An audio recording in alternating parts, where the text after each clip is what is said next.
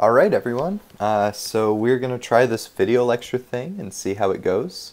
So one of the things you guys are probably going to notice while I'm doing this is the fact that whenever I click, it makes a pretty noticeable sound. But hopefully otherwise this isn't too bad. Yeah, be sure to give me some feedback on how you like these, and we'll see maybe in the future if we can do more. But we'll just see how this one goes first. Alright, so today's lesson is about 6.3. We're going to be studying something that potentially you studied in AP Calculus if you took that. This is called volume by slicing. And in this section, the main idea is that we're going to try and find volume of three-dimensional shapes. Alright, so before we get into that, let's recall some things from Calculus 1. So the first thing that we want to recall is how exactly we calculate areas underneath curves. So the first thing to note is that whenever we estimate the area under a curve, we end up using a Riemann sum. Right? And so remember that this is just using a bunch of rectangles to estimate the area underneath a curve. Riemann sum. I'm using a mouse to write this, and so it's going to be a little bit worse handwriting, so I apologize for that in advance. Whenever we use a Riemann sum, as you can see in this picture down here, we're going to divide the interval into n subintervals, and then each of those is going to have a width of delta x, and then we pick some point in the middle of that subinterval. So let's say we're looking at just this tiny little subinterval. We pick some point in there, and then we build a rectangle with a height of f of xk star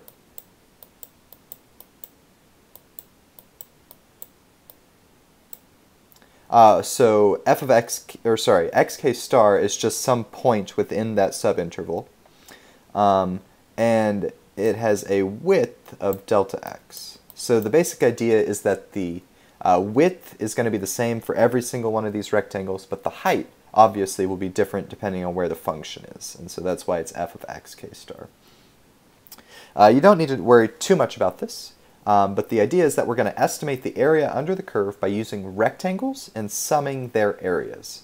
And then as the number of rectangles approaches infinity and delta x gets closer and closer to 0, the Riemann sum exactly calculates the area underneath a curve.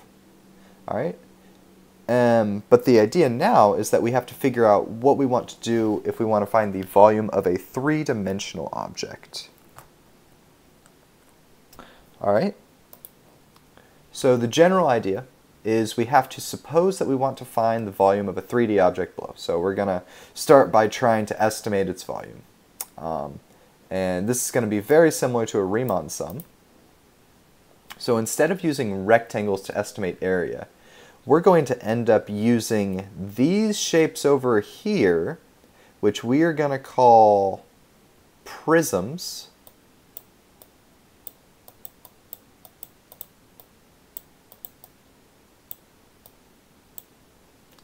To estimate the volume of the whole shape.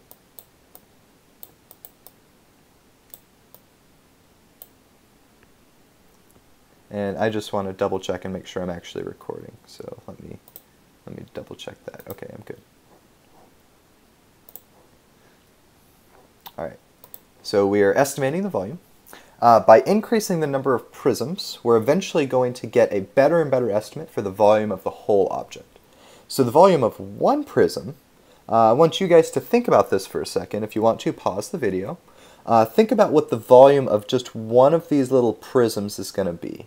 Let's say that we know that the area of the base of the prism has area AX, or just A. So the volume then of that prism is just going to be A of X times delta x, where delta x is obviously just the width of that prism. Alright, does that make sense? And so if we end up doing this, let me go back. If we end up doing this and we get the width to get closer and closer to 0, we increase the number of prisms, this eventually is going to exactly calculate the volume of the object. And this little graphic down here at the right demonstrates how that works. This is basically a Riemann sum, but for three-dimensional objects. All right. So to put this formally, suppose that we have a solid object which extends from x equals a to x equals b, and the cross-section of the solid perpendicular to the x-axis has an area given by the function a of x that is integrable on the interval a to b. The volume of that solid is calculated by just v equals the integral from a to b of the area function of x dx. So this requires a little bit of piecing. The first thing that we notice is that we must have a solid which extends from x equals a to x equals b. So imagine that you draw a line out in space and you have some solid that just exists along that line. So this graphic down here demonstrates that fairly well. You know, you've got a solid object which extends from x equals a right here to x equals b. Moreover, you need to be able to find the area of every cross-section of this shape. So like if I were to pick just any x point right here, let's say this is x, you should be able to tell me what this cross-sectional area, what the area of that cross-section is going to be. And so that's what we mean by knowing the cross-sectional area a of x. And so that's what this second statement here is about. We know that the cross-section of the solid perpendicular to the x-axis has an area given by the function a of x. If we don't know this function, this method is not useful. Furthermore, this needs to be integrable. That should never be an issue for us. And then we can just calculate the volume using this very simple formula. So yeah, this node is basically what I've just said. All right, so let's go ahead and jump into an example. The words on here are going to be pretty confusing, so we'll try and run through it slowly. First, we're going to let R be the region in the first quadrant bounded by the coordinate axes and y equals 1 minus x squared. So before we read the rest of this problem, let's just draw what that is. So here is our first quadrant. The function y equals 1 minus x squared is a portion of a circle. So if we were to draw that entire function, it would actually be this thing. But since we're only concerned about the first quadrant, we are just worried about what happens in here. So this is our region R. Okay, hopefully that makes sense. And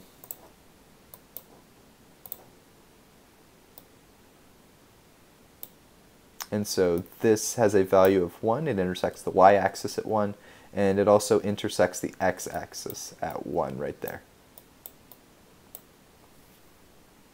Let me draw this one pretty also. Okay. So that's our region R. We're going to say that a solid has this base, and that its cross-sections through the solid perpendicular to the base and parallel to the y-axis are squares. All right, so we are looking at cross-sections through the solid perpendicular to the base, so perpendicular to this base R here, and parallel to the y-axis, and those are squares. So the best thing to demonstrate this is just to look at these pictures down below. So you'll notice that this is the cross-section. This plane is perpendicular to the base. Notice how this plane is perpendicular to this base plane. It is also parallel to the y-axis. And so that essentially is what we are going for here. And so this is the cross-section that we're talking about. And then if you end up building this solid for every point x along the x-axis, you end up with this lovely solid over here. So now you'll notice that at any point x, the cross-section is just a square. So I could draw it like this. That's a terrible square, but I think you get the idea. At every point x, this is a cross-sectional square. So with this in mind, we can find the volume of the solid. To do that, let me switch colors. We are just going to use the formula that we know. It's the integral from a to b of capital A of x dx. So take a second, think about what a and b are, and then also what this area function should be. Feel free to pause the video. Alright, so the idea is that since we are looking at the x-axis, the integral should go from 0 to 1, and the area function is the area of this square, of this cross-sectional square. And the area of such a square is just going to be the height of the function, which is y equals 1 minus x squared, and then you square it. Notice how the height here is 1 minus x squared as well. And so the area function, therefore, must be 1 minus x squared quantity squared. Alright, and if we write this out a little bit more, we get the integral. You can FOIL this out. You end up getting 1 minus 2x squared plus x to the 4th dx. And now we just got to do our favorite thing and integrate this. We're going to end up with x minus 2 thirds x to the 3rd power plus x to the 5th over 5. This is so much harder to write with a mouse. From 0 to 1. Alright, and if we do this calculation, I'll skip the boring number part, we're going to end up with 8 over 15. Okay. And then the unit here, if they were to have told us like what the original shape was measured in, would be in some sort of unit cubed, because we're measuring volume. But because no unit is given to us, we'll just write it as 8/15. Alright, and that's how you do that problem. Let's consider the next one. So actually, we're changing subjects slightly. We're now going to consider a new shape, something called a solid of revolution. The idea behind this type of solid is you have some sort of 2D region. We're going to call it R. And we're going to revolve that region 360 degrees around an axis, like we do in the figure. So we start off with the 2D region R here, and we are going to revolve this thing 360 degrees around the x-axis, and we have created a solid of revolution. There's several different axes that we could rotate R around, but we're going to start off simple by just considering what happens when we revolve around the x-axis. Okay, so let's do an example. Actually, no, not an example yet. Sorry, getting ahead of myself. Let's see. I want to switch colors. All right, so we're gonna go away. So notice that the cross sections of the solid at any point x within the interval a to b are in the shape of a. If you take a look at these, this cross section here, you'll notice that this is clearly a circle. Or we can also call it a disk, which we certainly will later on. So that is a circle. And the area of a circle is, hopefully you guys remember back from your days in geometry, it is pi times the radius squared. Radius squared. And so let me ask you guys, what is the radius for this picture, for this cross section? Well, hopefully it's fairly evident that it is just f of x. So we can write it like this: pi times f of x quantity squared.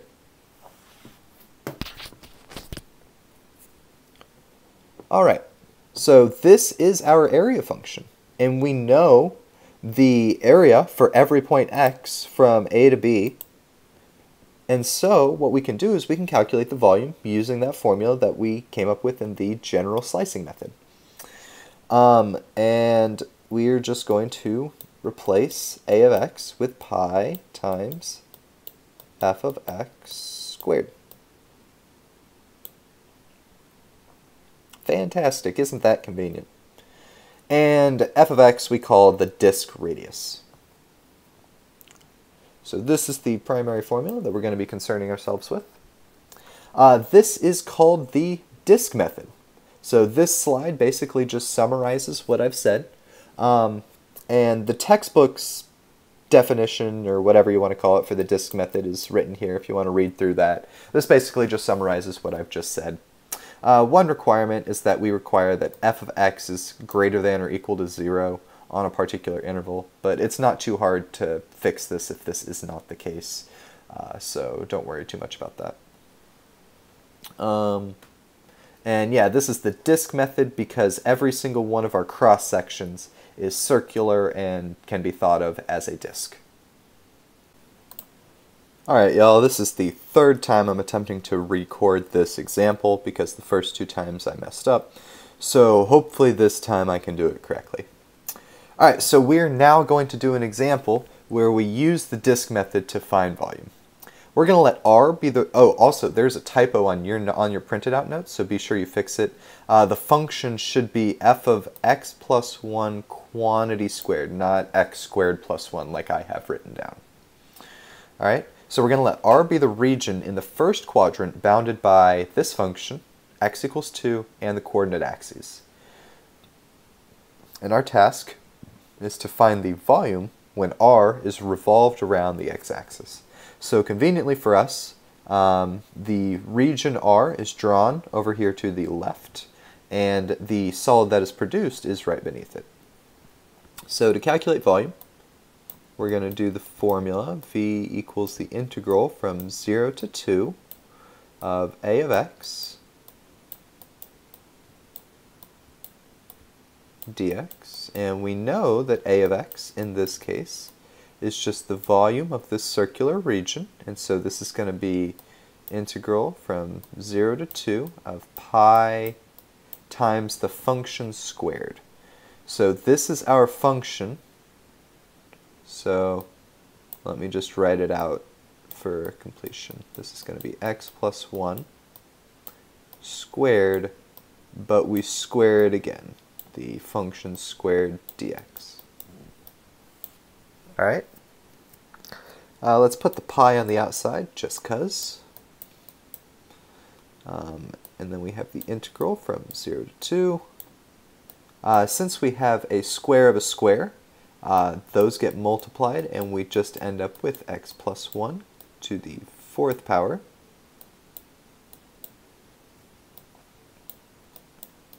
And then we can use a u substitution here to get us to a point where we can integrate this. So think about the u substitution. And the one that we're going to end up using is just x plus 1. And so that means that du is equal to dx. Make sure you do say du equals dx and not just du equals 1. This is a definite integral, so our bounds are going to change as well. We go from 0 to 2 in the x variables.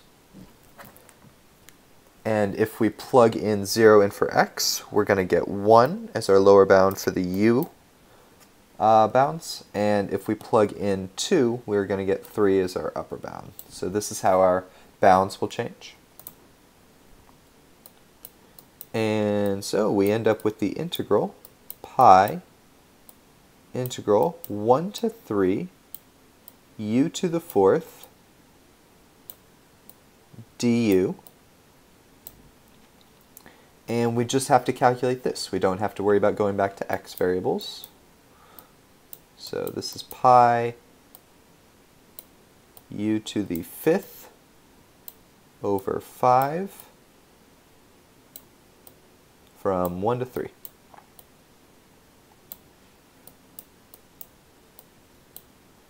And then if you are a whiz at arithmetic computations, we have to calculate 3 to the 5th power, which is 243, and then 1 to the 5th power, hopefully, is obviously just 1. So we're going to end up with 242 over 5, and this is our final answer.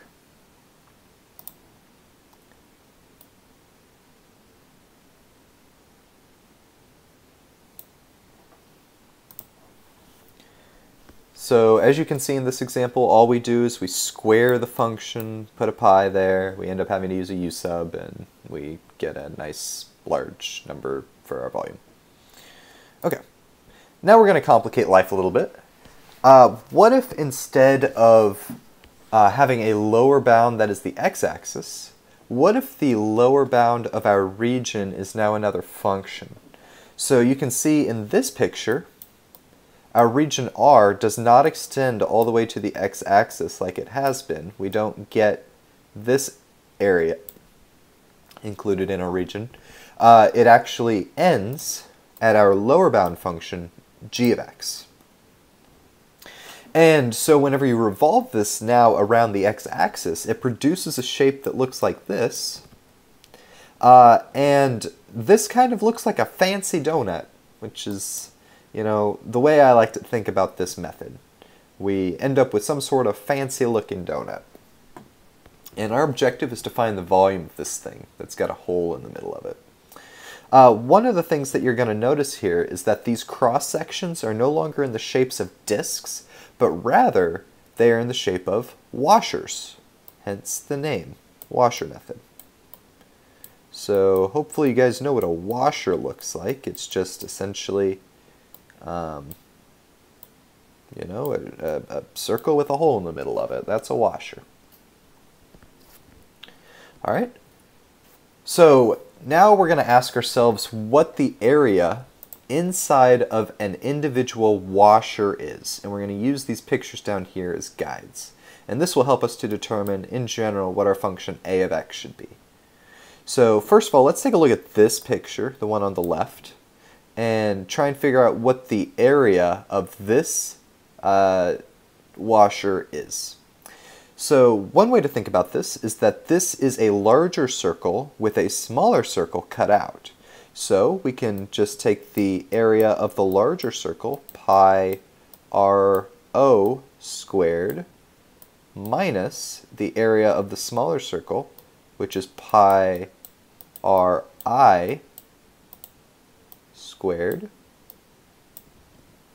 You could factor out that pi if you wanted to. You could say that this is pi times r(o) squared minus r(i) squared.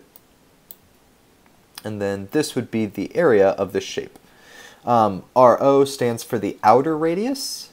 r(i) stands for the inner radius.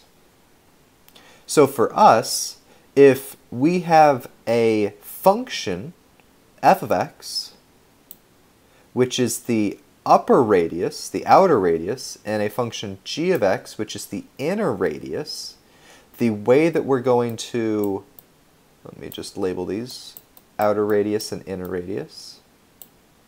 The way that we're going to calculate the area of every individual washer is just pi times f of x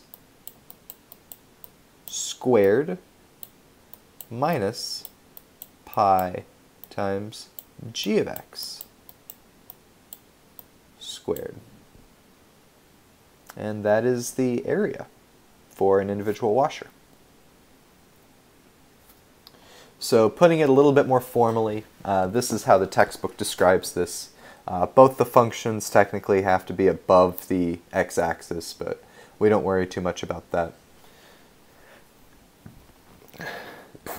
And here you see that the outer radius, f of x, is labeled, and the inner radius, g of x, is also labeled. A super duper common mistake is for people to use this formula, which is wrong. You want to make sure to square f of x and g of x individually, not square their difference. This is bad. Don't do this, please. You'll make me sad. Now let's do an example. Let's see, do I want to change colors? I probably do. Let's go with green. All right, so we're going to let R be the region in the first quadrant bounded by y equals x squared and y equals the square root of x. And we're going to find the volume of the solid produced when that region is revolved around the x-axis. So first, let's draw it. Here's our first quadrant. The function x squared looks like this. The function square root of x looks like that. So this is the square root of x. This is x squared. I think it's fairly obvious that these two are going to intersect at the point 1, 1. You can prove that by setting the two functions equal to each other if you want to, but hopefully that's fairly straightforward. And so this right here is our region R, this area between the two.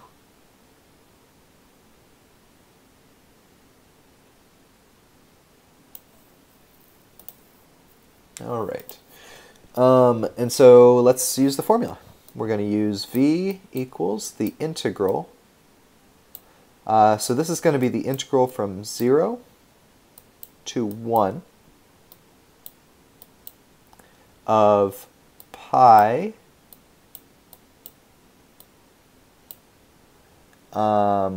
times the upper function. So the upper function in this case is the square root of x. So I'm going to take the square root of x squared, and I'm going to subtract pi times the lower function, which in this case is x squared, squared, don't forget the second square, dx. And I can bring the pi to the outside of the integral entirely, so I'm going to factor out a pi, put it over here. I get the integral from 0 to 1. Square of x squared is just x. X squared squared is x to the 4th.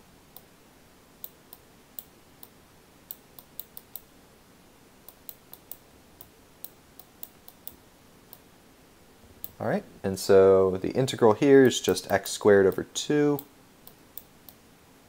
This integral is x to the 5th over 5. And then, of course, this is evaluated from 0 to 1. And if we do the calculations, we can actually do this one fairly easily. This is going to be 1/2 minus 1/5. And then, of course, we would do minus 0 minus 0.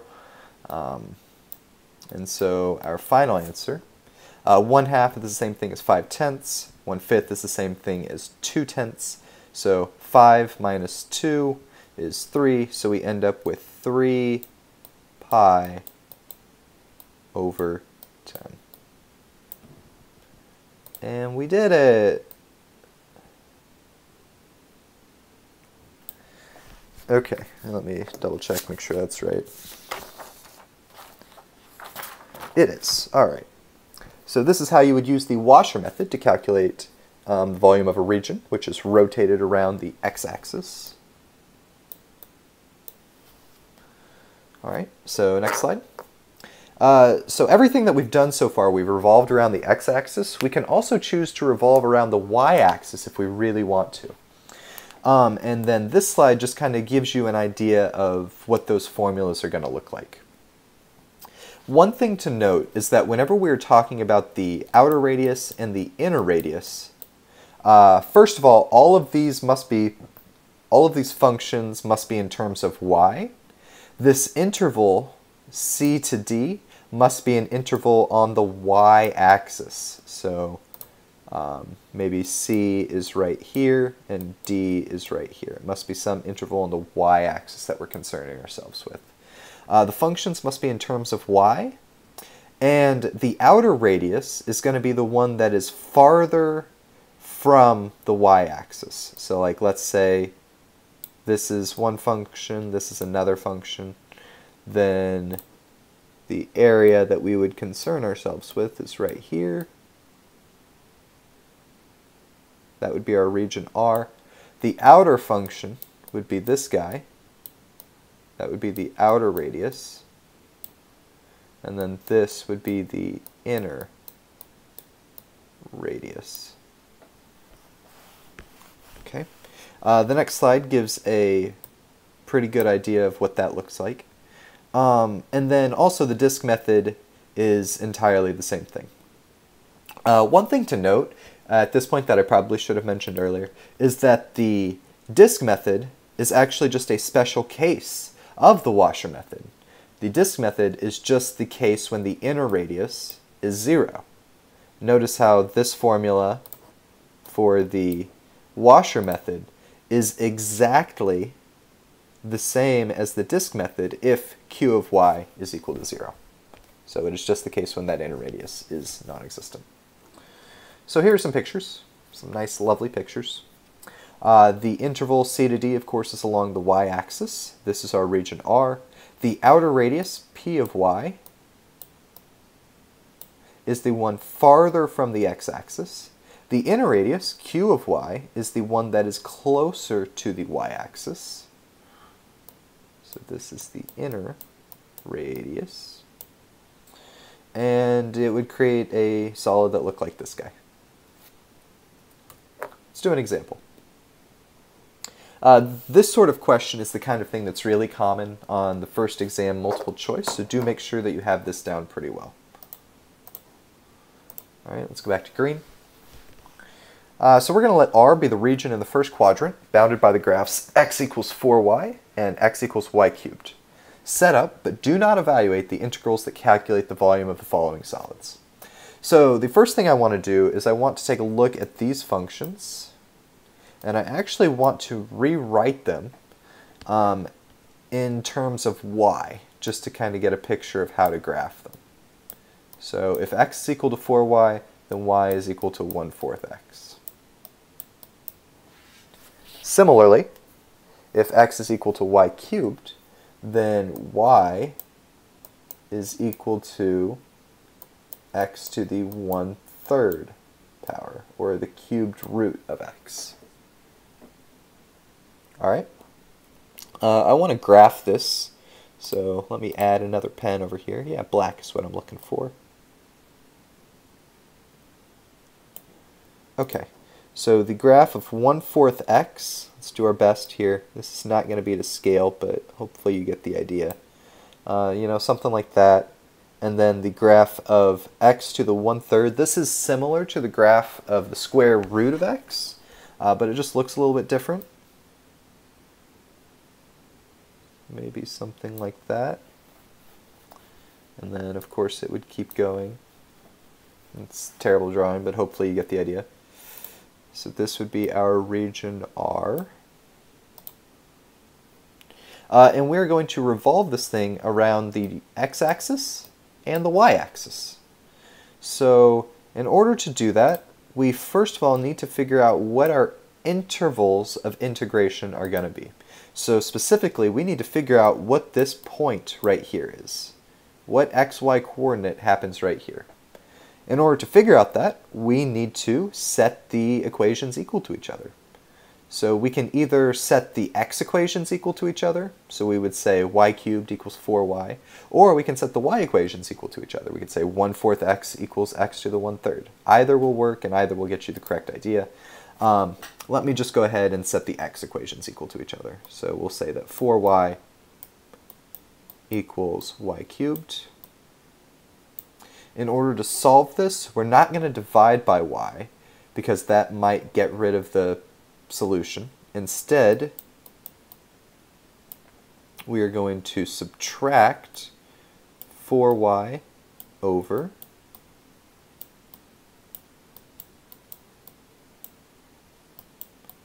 and then we can factor out a y. So we get y squared minus 4 equals 0. And so this gives us solutions of y equals 0 and then plus or minus 2. Great. So the one that is evident for us is right here So this must occur at y equals 2. What am I doing? That should be a 2. So the y-coordinate of this intersection is 2. The x-coordinate of that intersection, well, if we just plug in 2 into either equation, we're going to realize that that the x-coordinate must be 8. And so the ordered pair is just 8, 2. All right, great. Let's see, I'm running out of space. Let me see if I can make this smaller or something. I can, that's amazing. Okay, I'll need to remember that. Let's go to orange. All right, so now for part A, we are going to figure out the volume of the solid created when we revolve around the x-axis. So when we revolve around the x-axis, we use x variables. And so the volume is going to be equal to the integral with the x-coordinates 0 to 8 of pi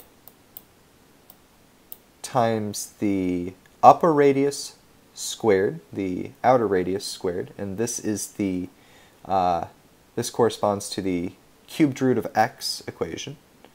So let me write it like this: x to the 1/3 squared, and then minus pi times the inner radius squared. And so that equation is 1/4 x quantity squared dx. Okay, hopefully that makes sense. For part B, we're now revolving around the y-axis. And so the outer radius, I want you to think to yourself for a second what the outer radius of this thing is going to be. The interval of integration is going to be 0 to 2, because we go from y equals 0 to y equals 2. And we're going to get pi. So the outer radius in this case is the one farther from the y-axis, so that is this guy, which corresponds to 4y. Remember, this must now be in terms of y variables, so we're going to do 4y squared minus pi times y cubed squared dy. And these would be the setups for the volume that we get whenever we revolve around the x-axis and the y-axis, respectively. Note that these calculations will not necessarily be the same. And so a potential test question might be, figure out which one is larger, which volume is larger. It's a very comprehensive question. All right, now we're going to make our lives a hell of a lot harder, and we're going to consider what happens whenever we revolve around axes that are not the x-axis or y-axis. All right, so this region here, we've got the equations for it. We've got y equals x squared plus 1, and y equals the square root of x plus 1. But instead of revolving around the x-axis or y-axis, let's revolve around the line y equals 0.5. So we were revolving around this line. And the way that we're going to have to do this is we have to figure out what the outer radius and the inner radius are. So the outer radius is just the distance from our outer function to our line of revolution. So this is our outer radius. Okay? And we need to figure out what that distance is. Similarly, this distance here is our inner radius. And I guess I forgot to mention, we are just going to figure out for this problem what the what the equations for the outer and inner radii are, respectively. Ooh, losing my voice. Okay. So the distance from the outer function to the line of revolution is just going to be this function minus 0.5. Square root of x plus 1 minus 0.5. And I want you to convince yourself of this. Think about what happens if you plug in x equals 1.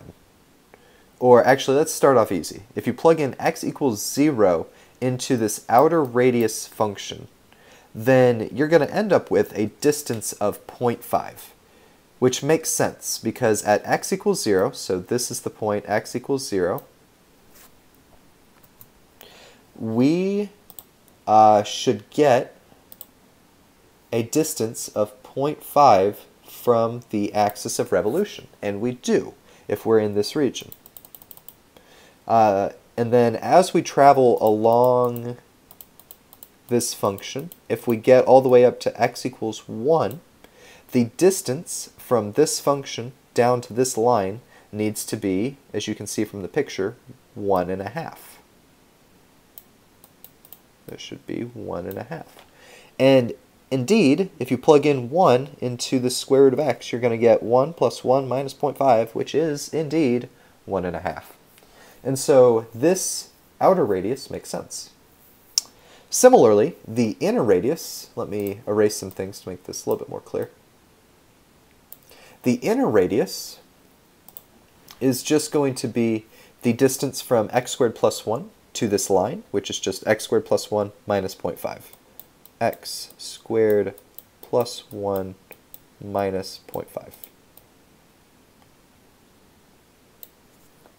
So if we were asked to figure out the volume of this shape revolved around the line y equals 0.5, we would have to take the outer radius, or we would have to take the integral from 0 to 1 of pi times the outer radius squared minus pi times the inner radius squared dx. All right. Next, let's consider this example. We are now revolving around the line x equals 2.5.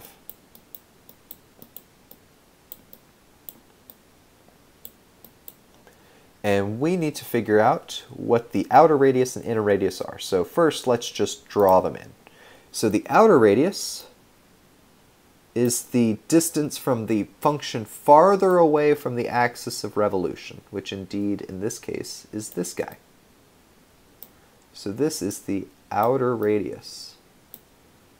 This is the inner radius. It is the function that is closer to the axis of revolution.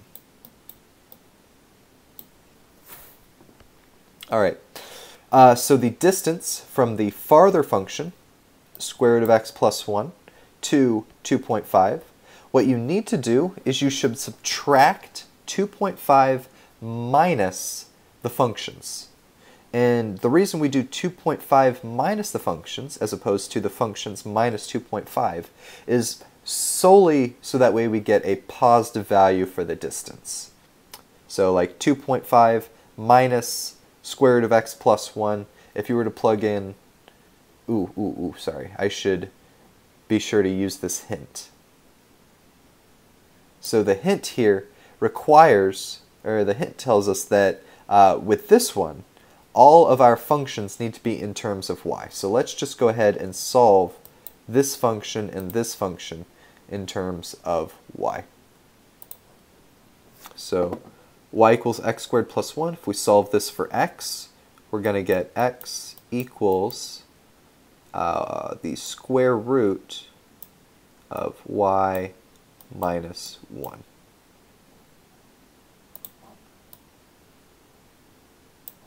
Similarly, if we look at the other one, if we solve this for x, we're going to get x equals y minus 1 quantity squared.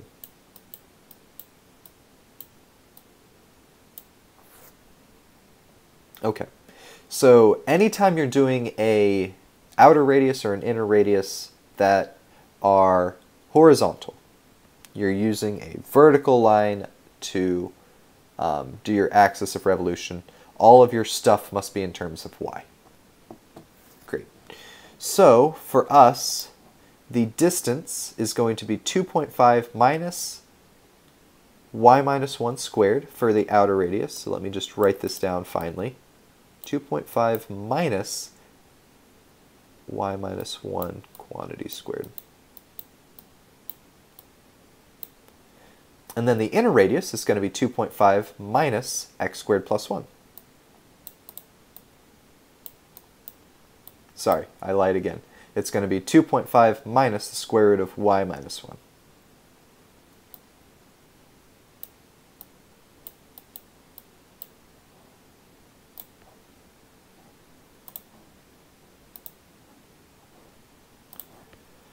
Whew. All right, we're almost there, guys. One more slide. And so now if you kind of consider what happens if you plug in any arbitrary point y, let's say I were to plug in y equals 1. Then I should expect that the distance should be 2.5. So if I plug in y equals 1 here, I would get indeed a distance of 2.5. If I plug in y equals 1 into this guy, I would also get a distance of 2.5. Alright, and then if I plug in y equals 2 into either of these, I should expect a distance of what looks to be 1.5, and I believe you can check that on your own if you'd like. Alright, now we're going to revolve around a couple different axes using a different region. So, the first one is a little bit different.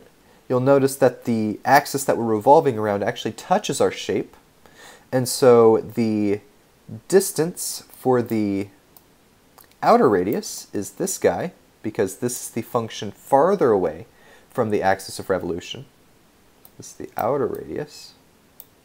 The inner radius in this case, let you think about it for a second. The inner radius is just 0. There is no inner radius, right? Like, imagine that you were to actually revolve this region around this axis. There would be no fancy hole in the middle. You would not get something that had a weird hole like this. And so, what this indicates to us is that this is really going to end up using the disk method as opposed to the washer method. So the inner radius here is just 0. The outer radius is going to be the distance from the axis of revolution to our function in terms of x. So 2 minus x squared plus 1.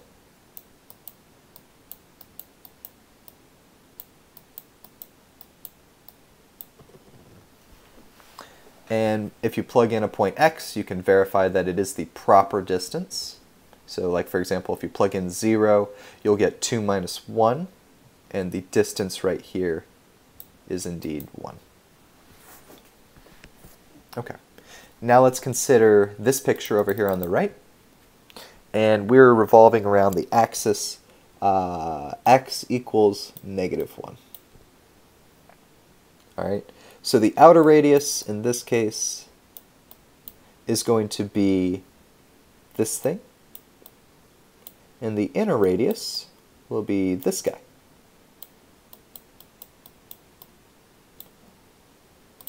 I'm just going to go back for a second and make a note that this used the disk method.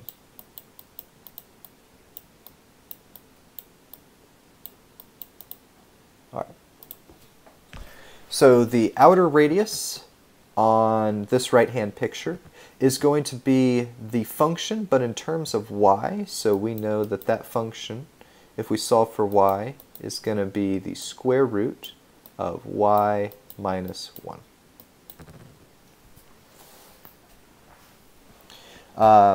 This function minus -1.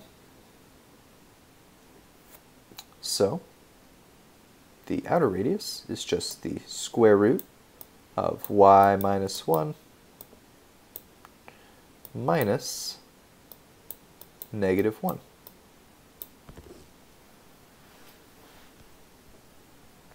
Okay.